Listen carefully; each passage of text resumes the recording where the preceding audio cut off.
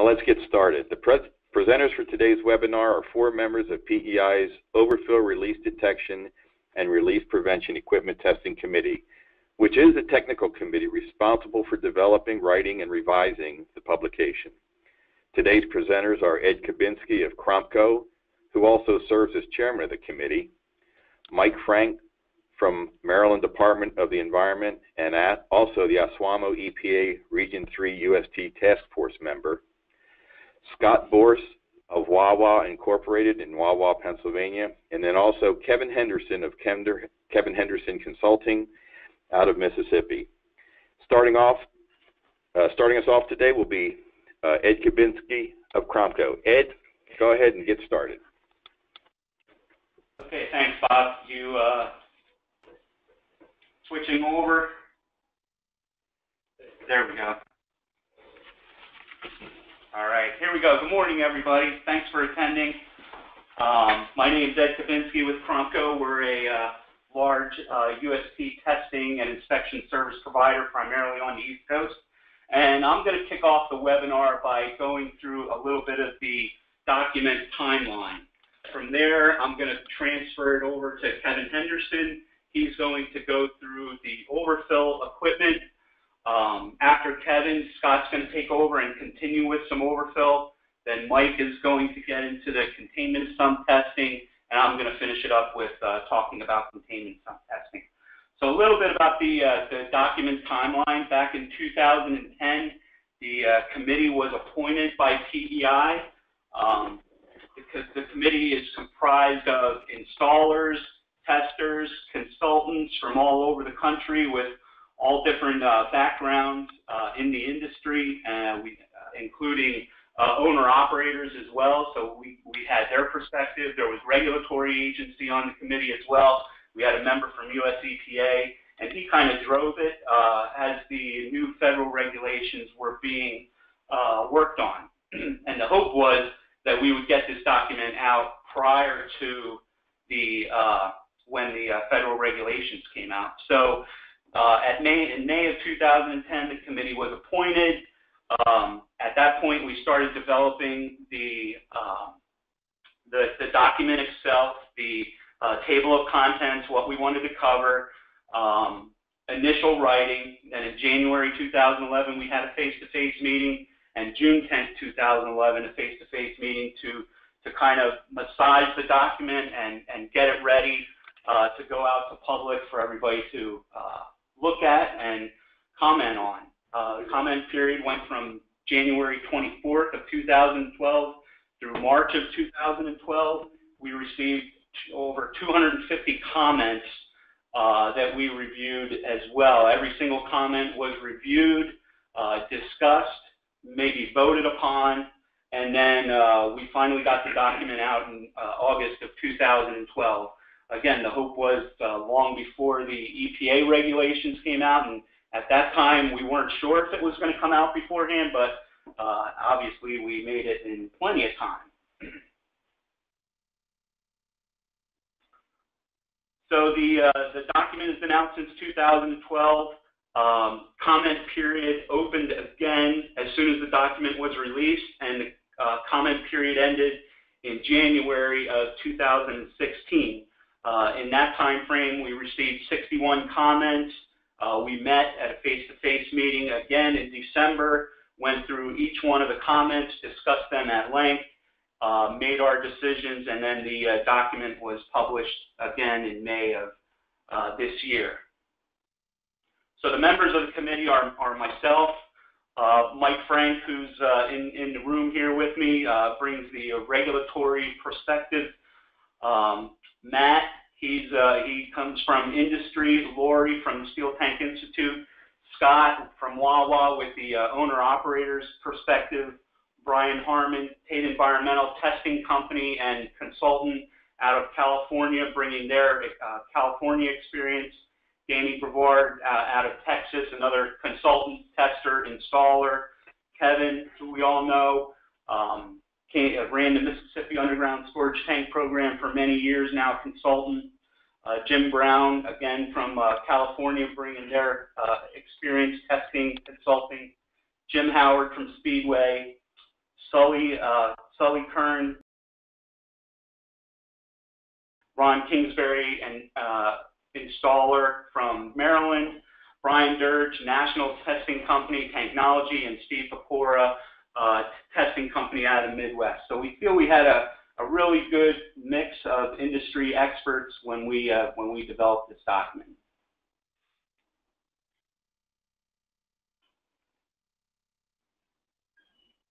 Trying to move forward.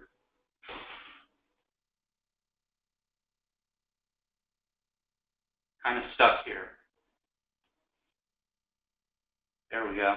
So a couple of the changes that were made to the 2017 document. We affirmed again that hydrostatic testing of sumps, water should be used a minimum 4 inches above the uppermost penetration or sidewall seam of the sump. Again, we had a great group who discussed this at length, and we believed almost unanimously that this was still the best procedure for doing containment sump testing. We also affirmed that ball floats should be removed as an overfill device in the tank. We changed the vacuum testing standards for double wall tanks in Chapter 4. Originally, we had 6 inches of mercury for steel, 10 inches of mercury for fiberglass when pulling vacuum on tank interstitials. Now we changed it for bulk to be 10 inches of mercury for 1 hour for tanks under 20,000 gallons in capacity. Tanks 20,000 gallons and greater, it would be a 2-hour test. And then we also modified some of the definitions in Chapter 2 to match language in some of the other PEI practices. So those are the changes that happened between 2012 and 2017. And a little bit of the history about the document. I'm going to turn it over to Kevin now to get into the overfill equipment. All right, thank you, Ed. So yeah, one of the things that generated more of the comments that we had to deal with was overfill prevention inspection requirement. So we're going to focus on that for a few minutes, and then Ed and Mike will talk about containment sump testing, which was the other main focus. So that's what we're trying to address today, are these two main issues. So with overfill prevention, the main focus of the comments that we received had to do with whether or not I needed to remove the overfill prevention device from the tank or not. So not sure why this was a big deal, but apparently some people felt pretty strongly about this. We as a committee decided that we would not go with that. We stuck with what we had from 2012, which was a requirement to remove the overfill prevention device from the tank in order to do the inspection. So having said that, we're going to talk just for a few minutes about what's going on. So we've got this thing with the original federal rule, 40 CFR 280, which most states adopted, which everybody knows required overfill prevention to shut off at 95 or restrict or alert at 90% tank capacity. So that was the original federal rule. It was actually amended in 1991. The federal rule was amended, and all they really did was they added what you see as the three alternatives here, the B, if you will, under each of these options. Instead of shutting off at 95, you can shut off before the tank top fitting is wetted, or if you've got a ball float valve, you can restrict 30 minutes prior to overfilling, or if it's an alarm, you can alert the operator 1 minute prior to overfilling. So these alternatives have been around since 1991. Not every state has this in their rule, but many states do. We looked at this as a committee and decided that we would not address these alternatives. We felt like as a committee that when we looked at the rationale behind the original 40 CFR rule that said you must shut off at 95 as an example for the drop tube device, the primary reason that they did that was to account for tilt in the underground storage tank. So everybody knows almost every tank is tilted to some degree or another. So the 95% was chosen as a way to compensate for tilt. In other words, you would not have to measure and document the tilt to know that you were not wetting the top of the tank. So we decided it's much easier, much simpler, and much better practice to simply look at it and say, well, you must shut off at 95%. And if you've got a ball float valve or an electronic alarm, then you must alert the operator at 90%. So we disregarded the alternatives, basically. And again, that's the reflection of that. There is no other option in RP1200. Shut off at 95, alert at 90. And there, of course, are the three devices that we typically see used. The shut-off device is a drop-tube device. Everybody calls it a flapper valve. The restriction device is typically a ball float valve.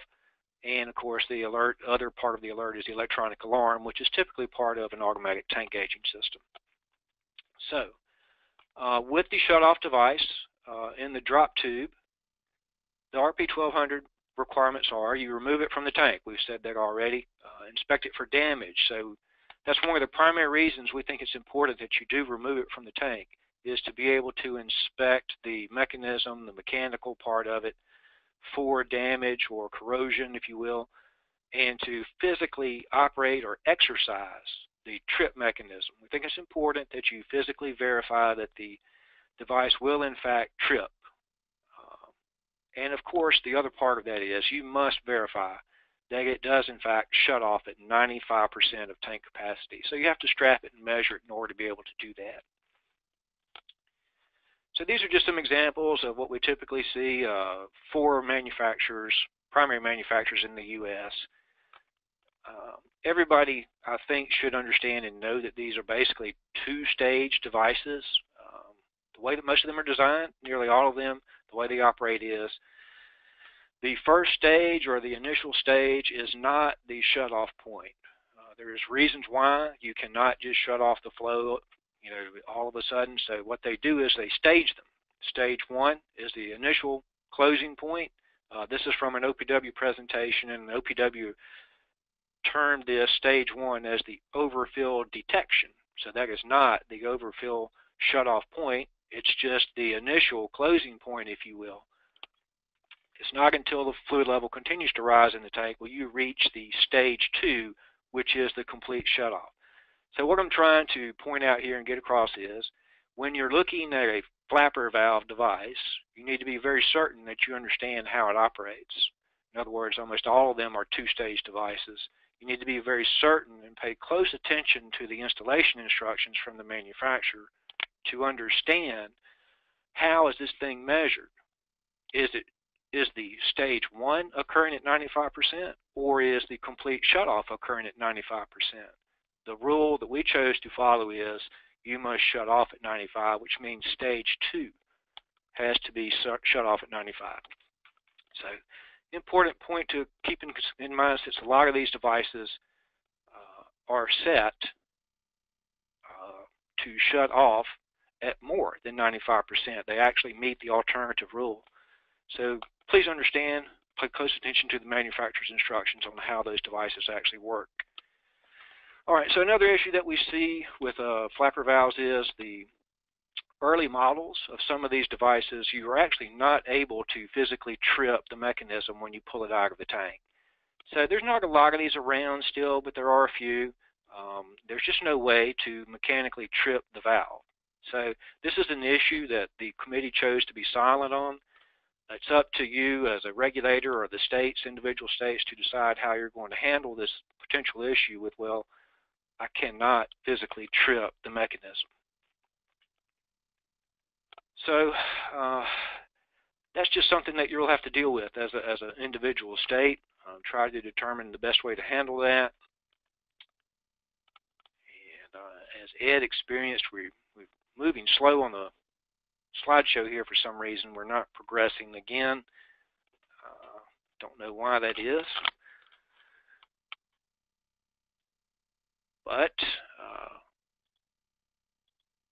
the only other thing I wanted to point out about flapper valves is there are some corrosion issues. I'm actually going to defer that discussion to Scott Bors.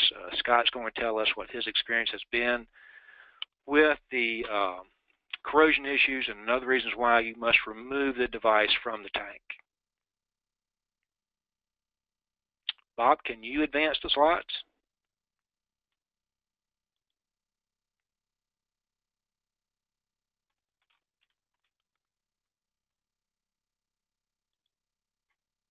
Okay, we're having trouble.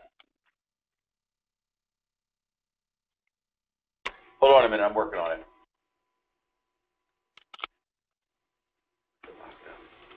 Oh, you're kidding.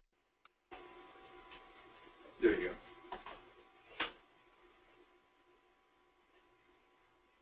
go. Okay, how's that? Okay, there we go. There's pictures of some corrosion issues. We're going to defer that discussion to Scott Boris again, so next slide. And there's the pass-fail criteria that are in RP1200. What it basically requires is what we've already said. You must be able to remove the device from the tank, which can be an issue also that Scott's going to talk about for a second. You must confirm that it does shut off at 95, and you must confirm that it does operate as the manufacturer intended. Okay, next slide. So ball float valves. Ball float valves are still around. As everybody knows, the federal EPA has effectively banned the installation of ball float valves after the rule becomes effective in your state. So the committee has chosen to also go along with that and say you may not install a ball float valve anymore. And in fact, we went a little further and said that if you have a tank that has a ball float valve in it, our recommendation is that that ball float valve be replaced with a drop tube or an electronic alarm. So we no longer are recommending that any ball float valve be in a tank. But the RP1200 requirements are basically is, again, you must remove the ball float valve from the tank in order to be able to inspect it for damage, look at the cage, look at the weep hole, and all of that. And the other part of that is, which is very important with the ball float valve, is you inspect all of the tank top fittings. You must be sure that all of the fittings on top of the tank are vapor tight or appear to be, because if they're not, the ball float valve is not going to function correctly. And then you must verify that it does, in fact, restrict it 90%. Okay, next slide.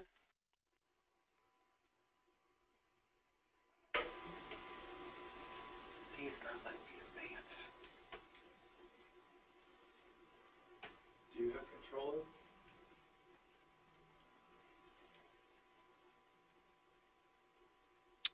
There it is. Sorry. Okay, just to point out that everyone should be aware that a ball float valve, in order to meet the 90% restriction point in a typical 8-foot diameter tank, has got to be at least 16 inches long approximately, so very few of them actually are that long. Just be aware of that. This is the only thing the RP1200 is recognizing again is the 90%, so really, really long ball float valve, you're probably not going to see a lot of those around. Okay, next slide.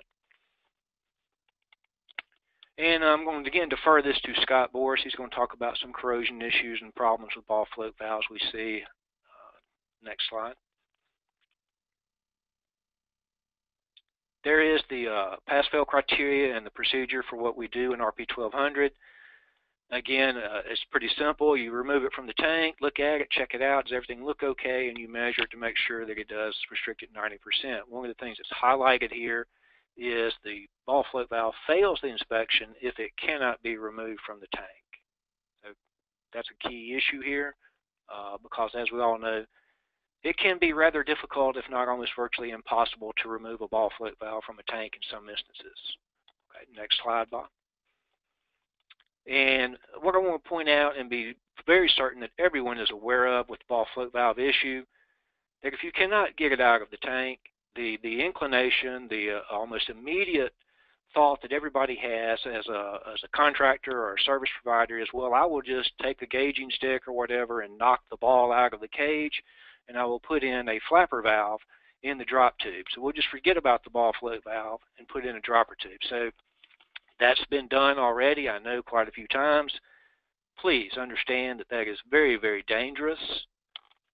And, you know, in my personal opinion, that should never be done. You should not allow that to happen because of this issue that we've got with, if the flapper valve does not close before the fluid level gets to the bottom of that nipple that's still hanging in the tank where that ball float valve was or is, then you're going to get a very, very sudden rush of fuel up the vent, the tank vent, and it's going to blow out the top of the vent, go everywhere, and we're just setting ourselves up for a complete disaster, in my opinion. I think this is very, very dangerous. So for that reason, that is why we as a committee said that if you cannot remove the ball float valve from the tank, then you fail the overfill inspection.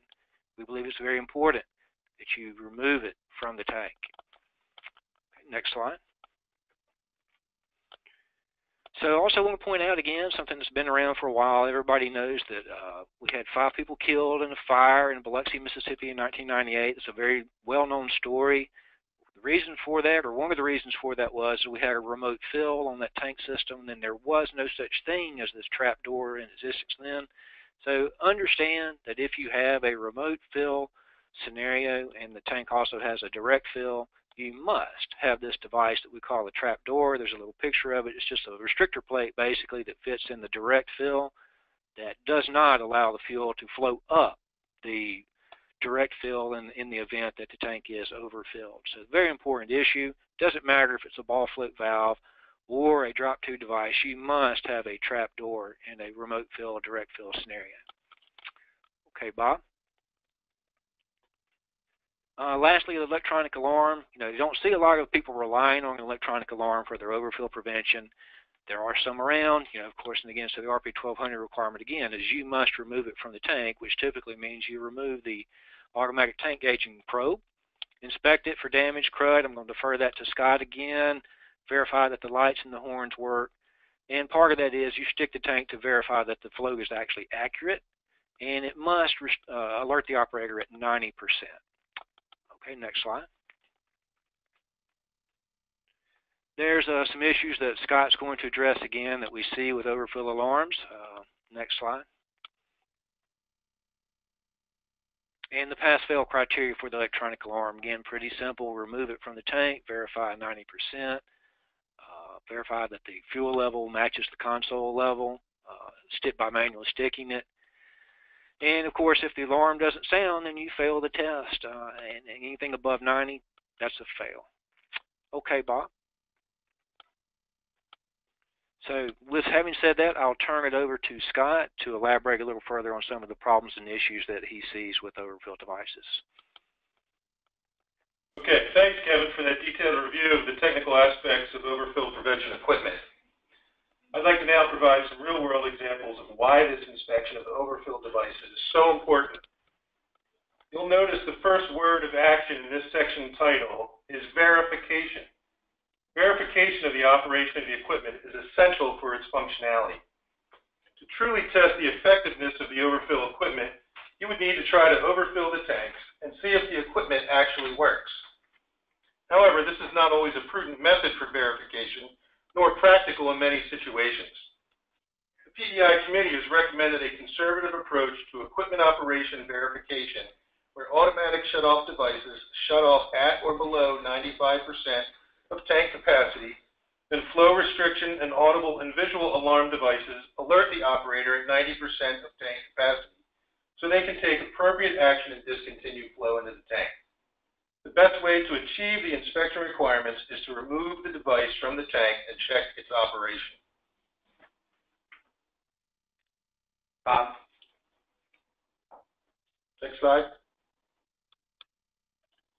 So the PEI committee had lengthy conversation around the removal of the overfill prevention device, and the majority consensus for a best management practice was to remove the device from the tank and do a visual observation. Once removed, the device can be visually checked for proper operation of all components, including floats, latch mechanisms, bypass and bleed-off openings, as well as check for proper length and that the device is set for either 95% full shut-off for drop tubes, 90% for ball floats, as well as exercising any electronic components to alarm at 90% capacity. As we saw in Kevin's presentation, the pass-fail criteria for RP1200 is it must meet these requirements. The PEI 1200 committee strongly suggests that the removal of the device from the tank is the only visually verifiable way to check for proper operation of all components of the devices. That being said, let's now take a look at some real-world reasons why inspection and visual verification of the overfill prevention device is essential for its proper operation.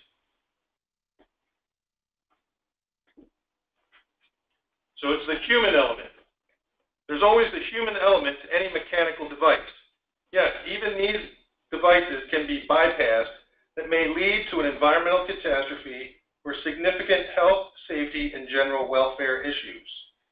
It's been my experience that even with the most diligent of petroleum marketers, these issues are still encountered on a regular basis. In the first picture, you can see a broken tank stick was left in the drop tube to restrict the flapper from closing. Yeah, this is something that can be easily seen and removed in most cases without removing the device. However, if it was smaller or not seen in there, you would not be able to remove it. However, the other two pictures also show instances where the only way to verify proper operation is to remove the device from the tank. As you can see in picture 2, the actual flapper valve is broken off. Maybe put back in incorrectly, maybe removed by a less diligent marketer or a delivery person. However, the device will not operate in its designed element. In the third picture, you can also see where a wire tie was used to bypass the device as well. Even looking down the drop tube from the inside, if it was installed, you'd probably never see that, nor will this device actually ever work. These situations mainly are mechanical in nature. So let's now look at another culprit that can contribute to overfill prevention devices not being very effective, and that is, next slide, corrosion, corrosion, corrosion. If you haven't encountered corrosion yet, you're not looking, because it's going to be at every single gas station out there, I will guarantee you. So we all know with the onset of biofuels, the growth of corrosion has provided dramatic results to most petroleum equipment components, and overfill prevention devices are not immune. As you can see in these pictures, corrosion will cause inoperable functionality of these devices, whether it's a drop tube, whether it's a ball float valve, or even in this situation, an electronic device as well, whereas the corrosion is built up on the float that would not allow that water float to move up, or the actual other float to move up. Again, I will stress, the only way to verify operation of these devices is to visually inspect them and test for proper operation by removing them from the tank. And from personal experience, I would like to stress that these devices need to be removed from the tank because, next slide, with the advent of the corrosive environment and dissimilar metals, these devices can actually begin to weld themselves to the inside of the tank risers. We at Wawa have encountered nearly 30 to 40 different situations where when we've gone to remove an older drop tube, we've been unable to remove it from the tank because the actual drop tube itself has welded itself to the inside of the tank riser. It was unanimous of the petroleum marketers represented on the RP1200 committee that a best management practice should be to remove the drop tube from the tank annually to avoid this type of situation. It's an ounce of prevention to save a pound, or hundreds or even thousands of dollars, of aggravation and cost in the future. In this picture, you'll see that the drop tube is adhered to the inside of the riser, and while attempting to remove, actually separated. This ended up with extensive excavation of the tank top, spill bucket, and riser to remove it from the tank. I'd venture to say that if you leave your overfill devices in place for more than a few years with the current fuel mixes and the advent of corrosion that we are all now accustomed to, you will be very susceptible to this situation in the future. Again, one way to avoid this is to remove the device during annual testing, and while it's out, verify proper operation of all the overfill prevention equipment. Remember, it's pay me now or pay me lots and lots more later on. Next slide. So one last item I want to go over is basically the RP1200 committee wanted to make sure that we were able to document all these items for inspection. So we came up and spent lengthy time developing various checklists to be able to uncover and be sure that we are inspecting and visually observing all these different devices. As you can see, these will be installed at the back of the RP1200 document and are provided for all different types of inspection processes. Thank you for your time. Now let's hear about containment sump testing from Mr. Mike Frank of the Maryland Department of the Environment. Thank you very much, Scott. My name is Mike Frank. I was asked to join the committee in November of 2016 and had the privilege to be at the final meeting in December of 2016, so I'm the latecomer to this committee. Had the privilege to go through and take into consideration all comments that were received before the final publication. The publication was finalized.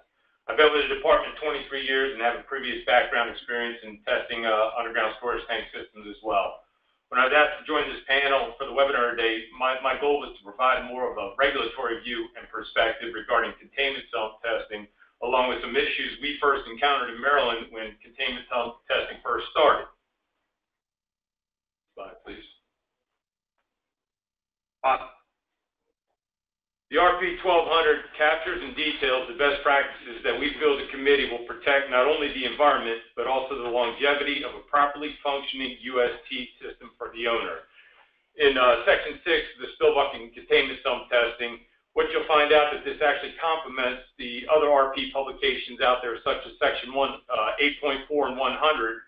This also provides direction and guidance to achieve compliance with amended EPA regulations.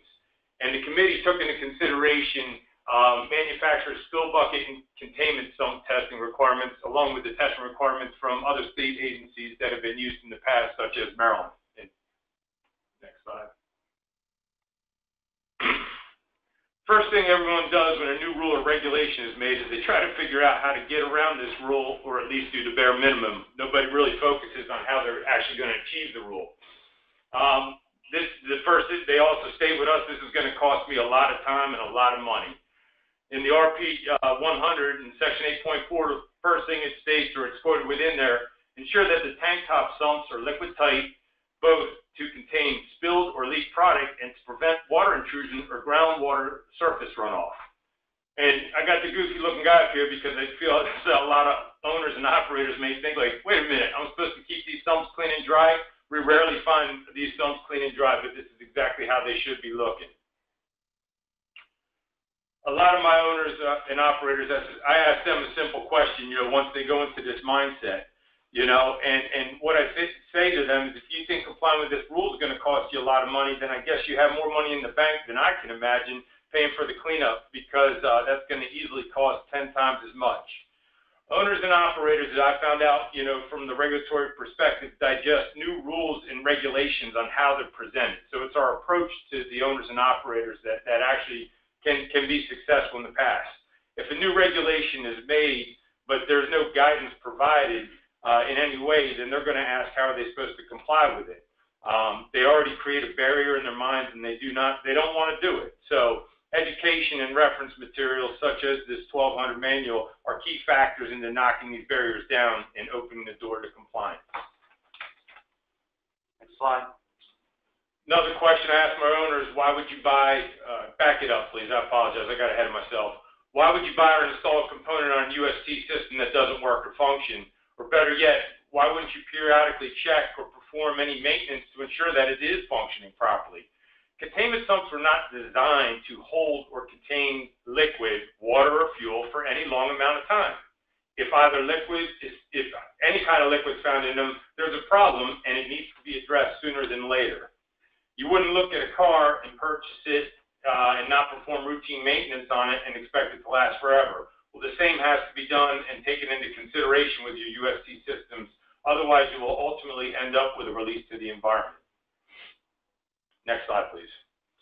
So coming to the state of Maryland, a little bit about our testing.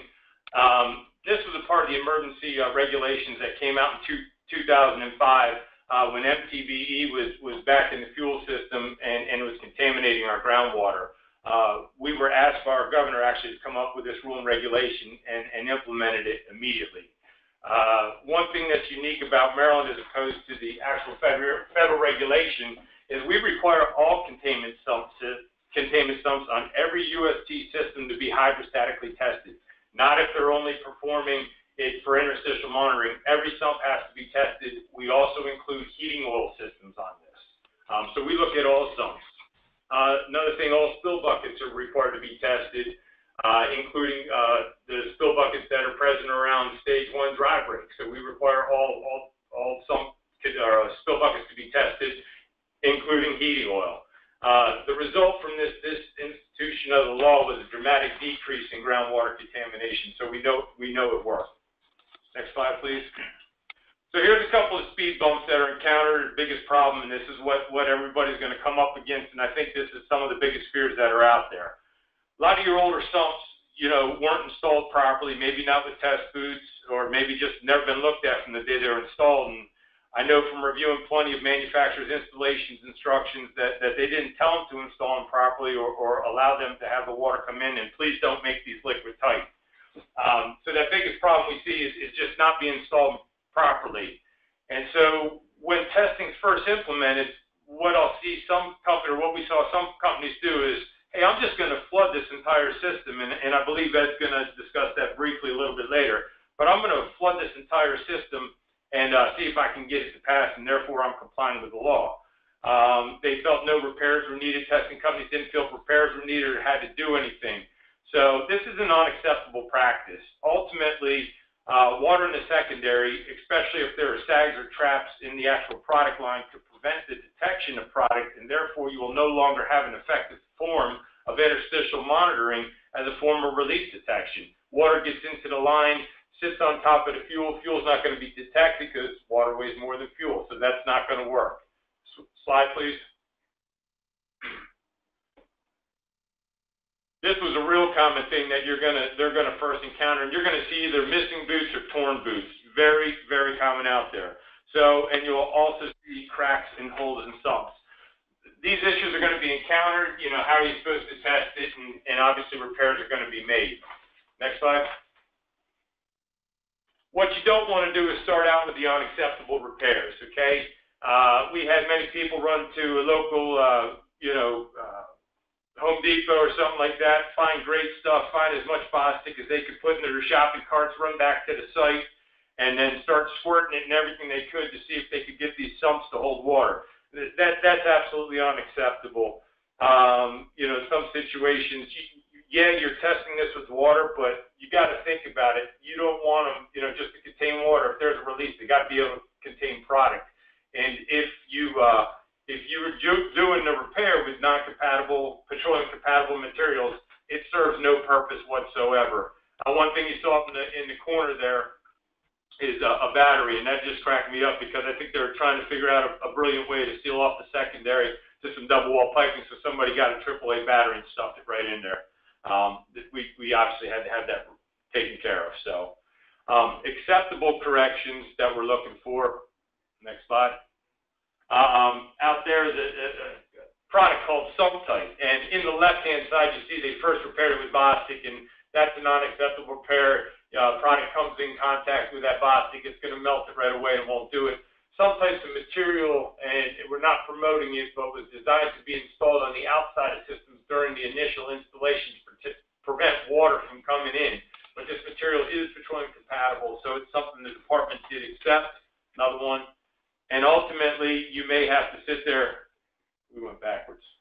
You may have to actually replace some boots and we're stuck.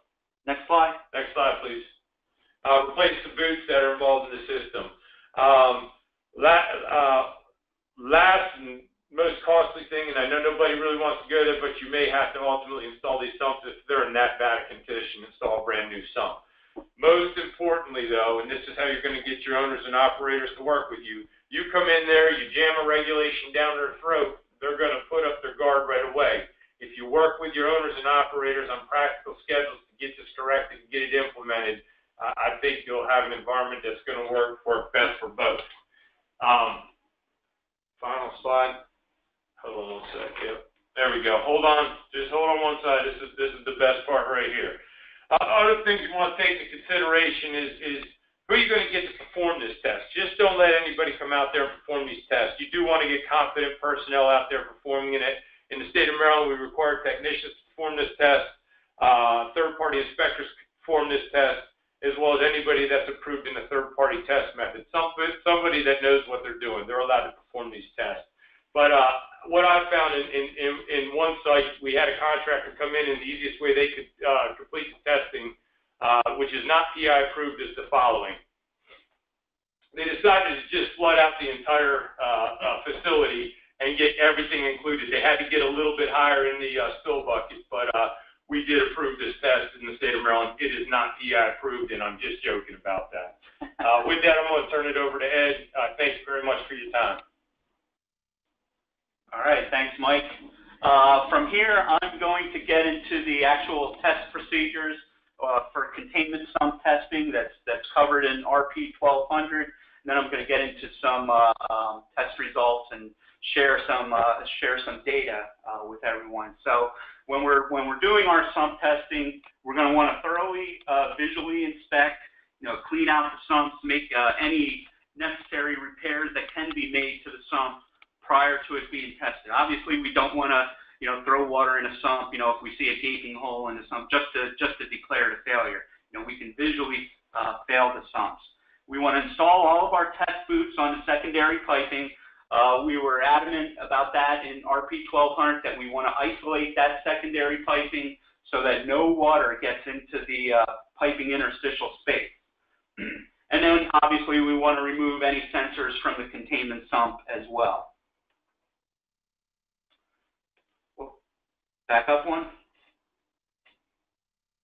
All right, then we're going to, once we've determined that containment sump is able to be tested as far as a visual inspection and everything goes, we're going to add water to the sump to a minimum of 4 inches above the highest penetration or sidewall seam. We're going to place a measuring stick in the water to provide for measurement. We want to make sure that the sump cannot be disturbed. Put the lids back on, take an initial measurement, wait 1 hour, and we're going to take a final measurement. If the water level changes 1/8 of an inch or greater over that 1 hour period, the test is considered a fail.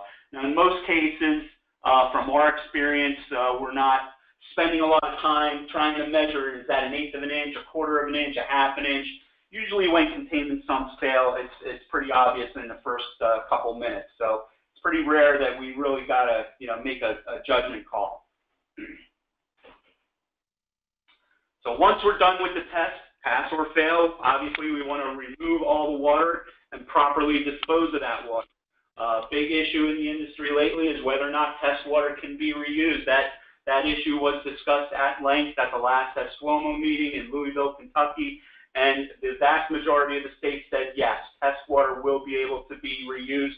There are a couple states out there considering not allowing reuse of water, so just be aware of that. So anybody that's doing testing should consult the authority having jurisdiction as to whether or not you can reuse the water for testing at other sites. We're going to reinstall the sensors back in the proper position that have been removed to perform the test. We're going to remove any test boots from the secondary piping. We want that double wall piping to be able to drain back to the sump as it's supposed to. And then we're going to inspect and reinstall all the lids, gaskets, and covers after we're done. It's a pretty simple procedure. Like Mike said, Maryland began to require containment sump testing back in 2005, and with our data management system, we've been able to query our data and run reports on individual states or individual customers with the data that we've collected. Maryland basically wrote the first protocol for containment sump testing. The 1200 committee has had numerous discussions in the first go-around. There were a lot of comments on the second go-around as well. And again, the committee decided almost unanimously that is the best practice for containment sump testing, is to test all the penetrations, sidewall seams, as part of the system. So getting into Promco's data, this data is for Maryland only. We queried our data when we first started doing containment sump testing back in Maryland. We were able to differentiate between fiberglass tank top sumps and your HDPE sumps. And this is what we saw. When the testing first started back in Maryland, it was obviously very painful. Our passing rates were just above between 50 and 60%. But as you can see, over time, things got better. We knew that we were, the state knew that, people were looking at these sumps. They needed to be liquid tight, and owners and tank installers and everybody got the message that we need to make these things liquid tight. So you can see over time, things do get better. Next slide. So for your plastic or your high-density polyethylene tank top sumps, they didn't fare quite as well in the beginning as the fiberglass sumps, just over a 40% passing rate when we first started testing. But again, things got better over time, and now we're experiencing a 90% passing rate for the last several years. Next slide. Getting into dispenser sumps, back when Maryland first started this, we saw very few, if any, fiberglass sumps. We're seeing some more now, but the dispenser sumps fared just a little bit better than the tank top sumps in the beginning, but not quite a 50% passing rate when we first started, but things got better for some reason, and I can't explain why. Things are tailing off a little bit in the last couple years, but the data is the data. Next slide.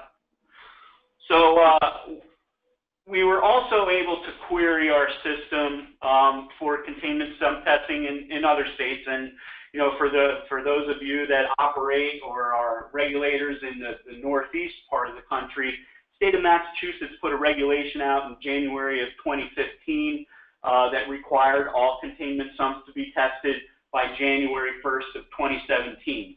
I have almost no data for testing done in 2015 because the majority of the owner-operators waited until 2016 to do their testing, and that's what I'm sharing here. This is data from 2016 leading up to the deadline for testing by the January 2017 due date. One thing that Massachusetts put in their regulations, they said that if you have a containment sump that does not have a liquid sensor, you must test that containment sump to the top, 100% full. However, if you had a sensor, you only had to test it to the level that the sensor went off.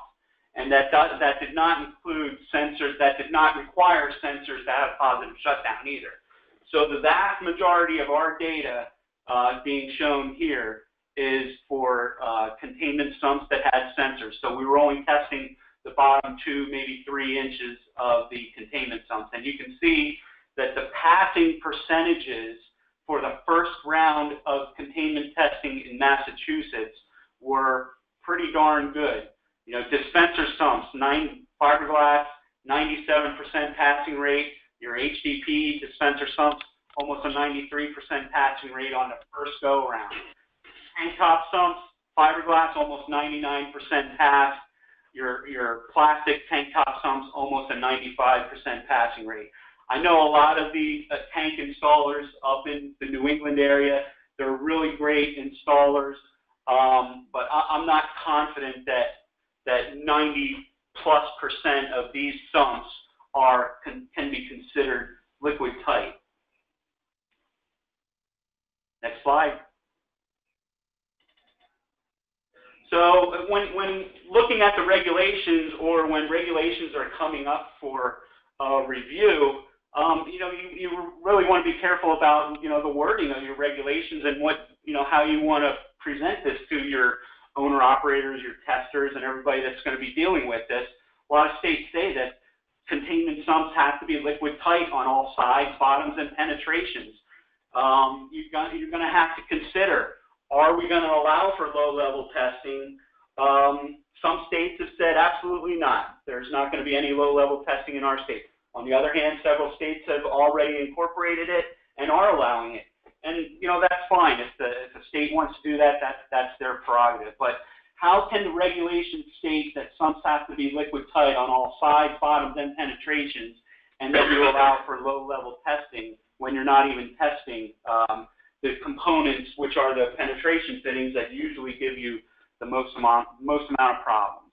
Again, the RP1200 committee believes that if the state wants to allow for low-level testing, that's their prerogative. We felt that the best practice was 4 inches above the highest penetration or sidewall seam. That's one of the reasons that we kept the protocol that we originally had in the document, and we wanted to put it in the state's hands to allow them to make the best decision, for them. allow the low-level testing or not. That's up to the state. Next slide. With that, I'm pretty much done. I think we got a good 10 minutes for any Q&A. Beefy? Yes, sir. Okay, I've got the very first question. The first one comes up, and it says, do ball floats have to come out, or can you just add an OPV drop tube and leave the ball float in place? Kevin, you want to handle that one, or do you want me? Yeah, I can handle it, Ed. The committee's opinion is that the ball float valve must come out of the tank. And for the reasons we described, it's just very, very dangerous to leave that nipple, that ball float valve nipple, hanging in the tank.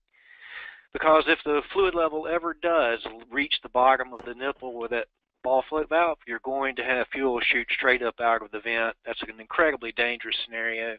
We don't think that's a recommended practice under any circumstance. So the ball float valve must come out. And kind of piggybacking on that, if an owner does install an overfill prevention valve, typically those are set at 95% tank capacity. If they're putting those in and they want to rely on those devices to prevent an overfill, and you have a ball float in there that's set at 90% or below the flapper, it's never going to work. Never going to work. So we definitely recommend removal. The next question comes in. It says, do ball float valves only go in vent pipes? What about capped riser pipes? This is Ed. They do go in other risers in the tank. I know they go in stage 2 vapor recovery manifolds. However, the ball float will only work, when it's installed in the extractor that's associated with the vent line. All right, thanks, Ed. Next question came in. Please provide clarification on the ball float. If you are unable to remove, you state that you cannot abandon in place. What are the alternatives for that bung?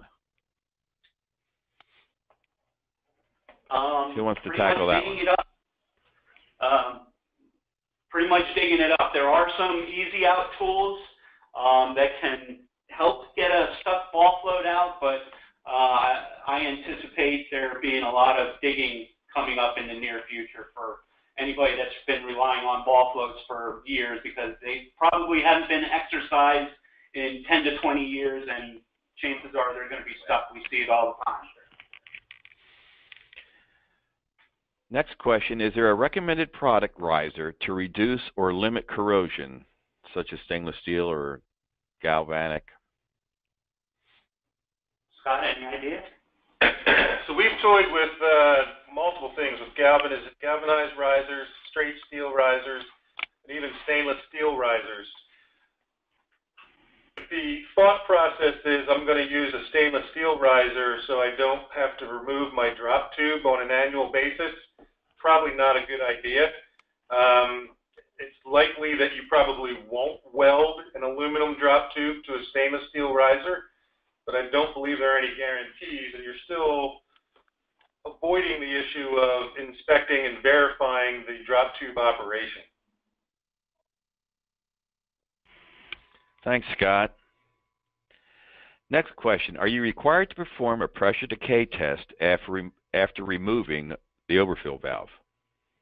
That's a great question, and that discussion did happen at the ASWOMO conference in Louisville, Kentucky, and there are some states that I am aware of that will require a stage 1 or stage 2 vapor recovery test to be done after the removal of the drop tubes or any tank equipment for inspection. So that is a possibility. I would strongly suggest consulting the state agency as to what their position is on that. Okay, we still have some time for a couple questions. Is it true that the flapper valve float pivot position is not necessarily located at the level where the valve closes? In this case, how do you verify that the shutoff position is set at 95%? Kevin, can you touch on that? That is an excellent question, and it's been a thorn in my side for many, many years. So what I want the manufacturers to do is simply tell me where on the body of this valve does 95% occur. If they could just tell me where exactly the 95% level is on this body of their valve, then I can measure it and determine where I need to seg it at. But that has been an issue for many, many years. Some manufacturers have, in fact, put a marking on the body of the valve that tells you this is the 95% shutoff level. But where exactly the shutoff occurs is not really known on some of these valves. So it's very, very difficult to figure out. It's been an ongoing issue for many years. Thank you, Kevin. Next question. Has PEI, or does the RP1200 take into account, or into consideration high water table issues in relation to hydrostatically testing sumps for integrity? You want me to get that? Yeah, go ahead. So this is Scott from Wawa answering this one. I would say yes, and there was multiple conversations around this. One of the reasons, and I'm going to assume that based on the question, that if you have a high water table, you don't need to have a tight sump. I would actually say that's probably the reason you need a tight sump is because of the high water table, and that you're keeping the groundwater out of that sump just as well as not letting any petroleum leak out of the sump should there be a leak in the future. Oftentimes you can't determine groundwater, in the tank excavation at the time of testing. So very difficult. Okay, I think we can, let's try another question here. How often do you have to remove the dispenser to get the pan to pass hydrostatic test? This is Ed. To do the testing, unless you need to access the boots and put the boots on the piping underneath the dispenser, you can usually conduct a test without removal of the dispenser. But if the boots were removed and they can't be reached from grade level, we all know some of these dispensers are very tight, and unless you got really long arms and really thin arms, you might not be able to get in there. It's hard to put a percentage on that.